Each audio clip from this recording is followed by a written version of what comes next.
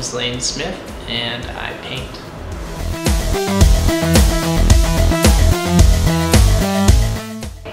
It's like a derivative of kind of comic books. Like I kind of like hyperrealism, you know, where you kind of like exaggerate the kind of the qualities of everything. Sure.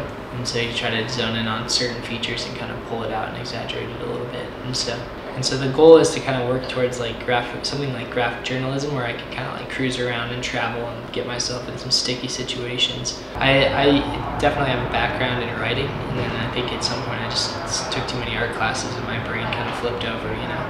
And so at this point, I think the visual, and people I think can relate to that easier, you know. It's so hard to get people to like, even if it's in a blog or what have you, it's much harder to get people to read things than it is to get people to look at things, you know. And you can get a lot more information across very fast with like something visual, and that's kind of what I've learned. So that's, I think, what has kind of been the driving force of kind of leaving the writing thing, going that direction. So my name is Lane Smith, and I'm a raw artist.